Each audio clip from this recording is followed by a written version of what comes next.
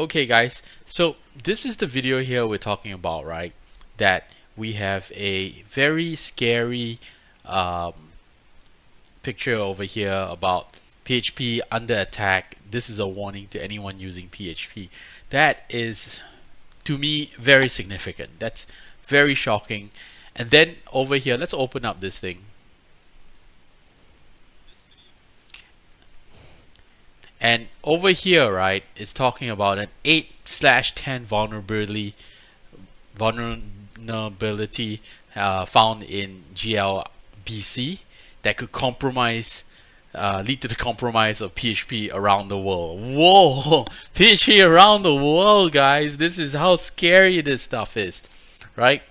And it goes into major detail about all the discovered by the government and all that kind of stuff that this vulnerability is. So I mean, this is it. Look, I'm never putting cold water about cybersecurity, right? And it's always good to be informed, but I think we need to have a little bit of sanity down here and not basically cry wolf every time there's an issue. And what's important is, let's go and look at what the PHP Foundation is talking about this vulnerability and what they're actually going to do about it. Okay, so I've jumped onto the PHP website, right? And we are now covering this GLIBC Iconv vulnerability. That's right over here. You can see it over on the top. Let's zoom in there. See if you guys can see that a little bit better here.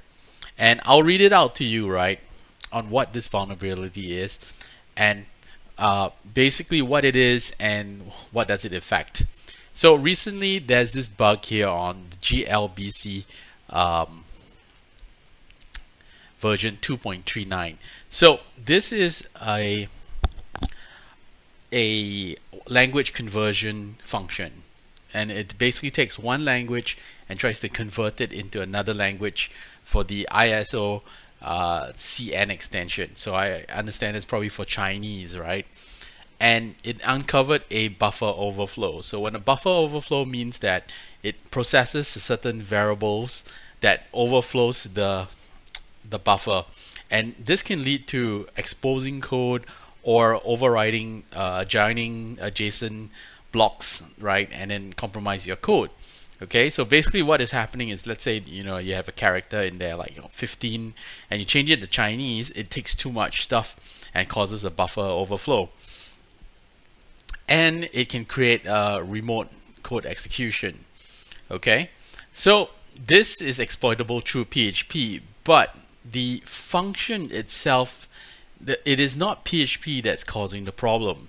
It is the Iconv extension itself. Okay, so that's the first thing I want to talk about, that it's not PHP's vulnerability, it's PHP calling this function that does this. Okay, and then the second thing is that it's in the context of the engine. So that means while you're using it, the bug is nothing to do with PHP. Is when PHP calls this special library. Okay, it's not directly exploitable remotely. This is this line over here. Okay, what exactly does that mean? That is not directly exploitable remotely. That means that if you're sitting as a hacker, you cannot go inside and put that function and then exploit it. That function needs to be in the system already, and then you sort of have some user input that creates this problem. Okay, now let me tell you, first and foremost, I've been using PHP for so many years. I have never used this conversion.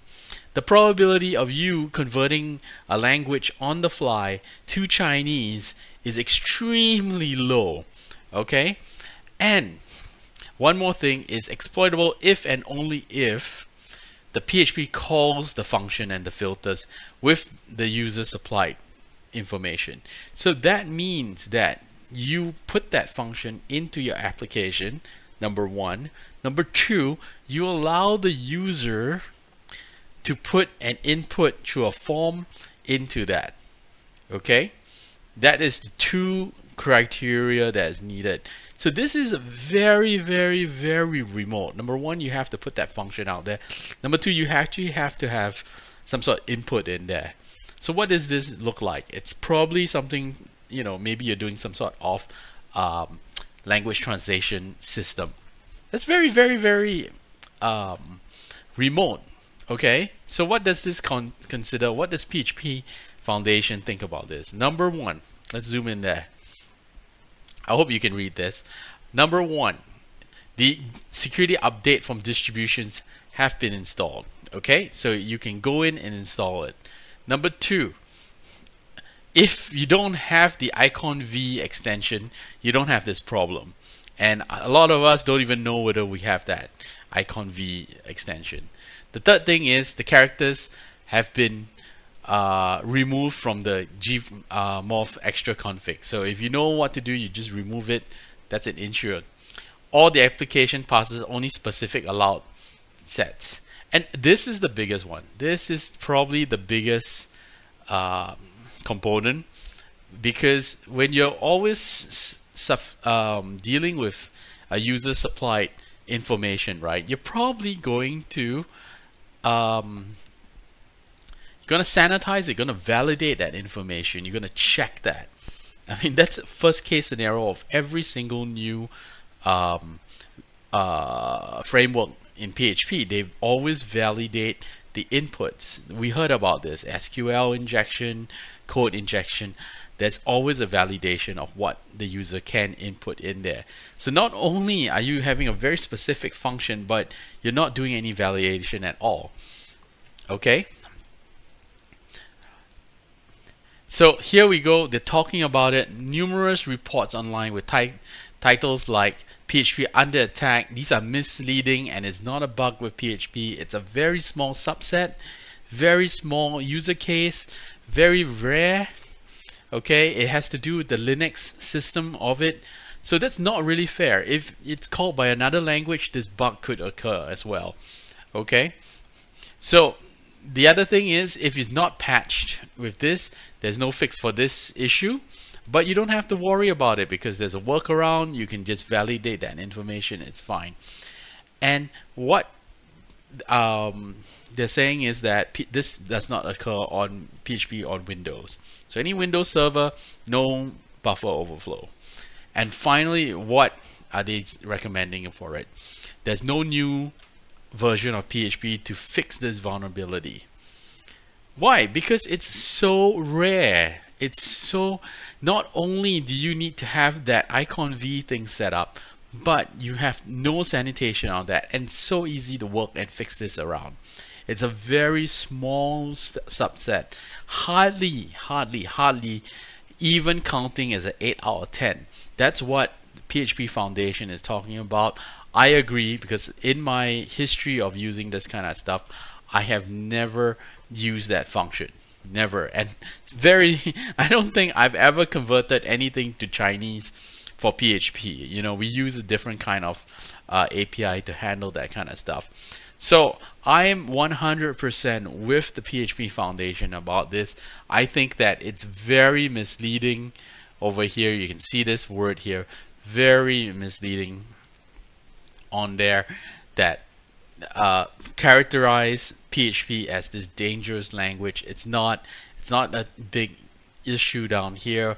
There's no need to panic, and I think this is disingenuous by anybody creating this kind of worry on PHP, because it's not an issue, and the foundation's addressed it. I think my opinion is that it's not a serious issue, and it's easily mitigated, and you should not be occurring with this, especially if you sanitize your inputs. So guys, I hope this has given you some insights to this vulnerability, and not get too worried about this kind of stuff. It's not PHP.